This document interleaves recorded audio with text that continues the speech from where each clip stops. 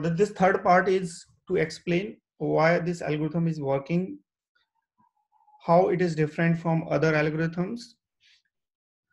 So this algorithm, spider monkey optimization algorithm, is different from other nature inspired optimization algorithm in terms of better exploration and exploitation. The algorithm better explore and better balance the exploration and exploitation process as compared to other nature inspired optimization algorithm.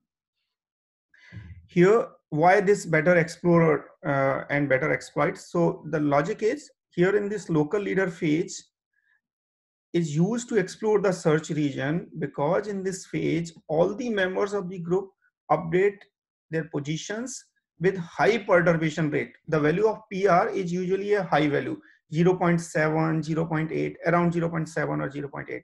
So there are very high chances that the value is updated, that the position is updated in this local leader phase. And the better exploit, because in this global leader phase is also there, so which promotes the exploitation, because in this phase the better candidates will get more chance for the update, because every time in the global leader phase is applied based on the probability prob I, which is defined, which is prob I, which is proportional to the fitness of the solution. So if the solution is more fit, it will have more chances for the update.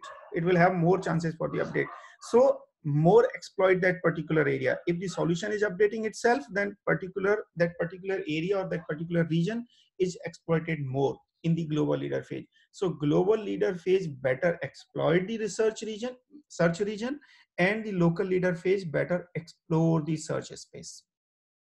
And therefore, and in this algorithm, local leader phase and global leader phase are applied one by one. So better explore and exploit. Another thing is, for example, in PSO, if the solution is get stuck to the local optima, then there is no inbuilt mechanism in PSO to get out of that local optima. But here in this spider monkey optimization algorithm, because of this local leader learning phase and the global leader learning phase, they check, first of all, they check whether is there any stagnation. If there is an stagnation, then in the decision phases, this stagnation is avoided, right? It's used to avoid the stagnation, because if the local leader is stuck, then the local leader updates its position with the help of the global leader as well as with the randomly selected member from the entire population. And if the global leader is stuck, then it will divide, it will make the fission and fusion process.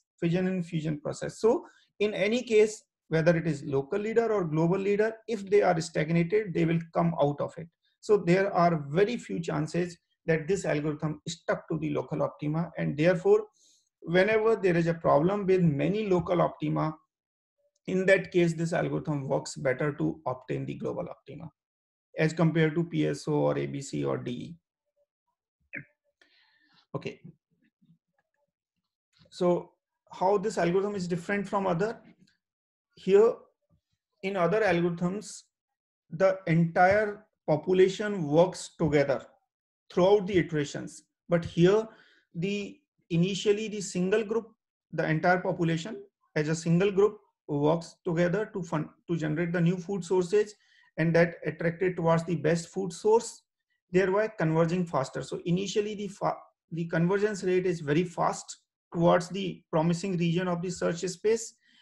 After that faster speed, because of this faster speed, there in many cases the population may skip the global optima because of this large step sizes.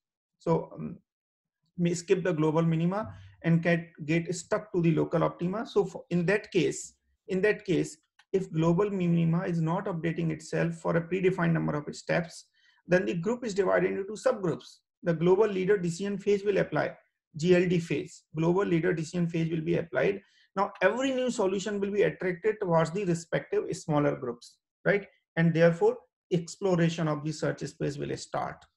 And when the maximum number of subgroups are formed, and even though the global optima is not updated, then then again the GLD phase will start, and the fusion process will be started, and all these smaller groups will form a single group.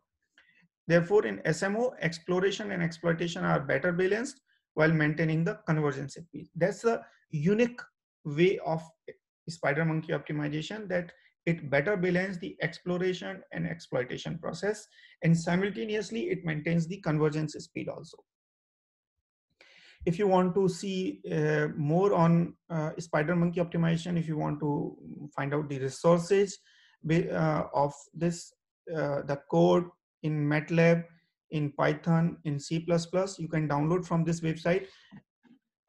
This is the website smo.scrs.in. This is the website smo.scrs.in. From here you can download the research paper also on spider monkey optimization. This research, this algorithm has a lot of publications throughout the world. People have applied this algorithm for solving various engineering optimization problems. Also, throughout the world, people have modified the algorithm in various ways. People have developed the discrete SMO for discrete optimization problems, SMO for multi-objective optimization problems, SMO for binary optimization problems. People have for also hybridized this algorithm with other nature inspired algorithms. So in various ways, people have modified this. You can simply search spider monkey optimization on Google Scholar, and you can see the latest status of this algorithm.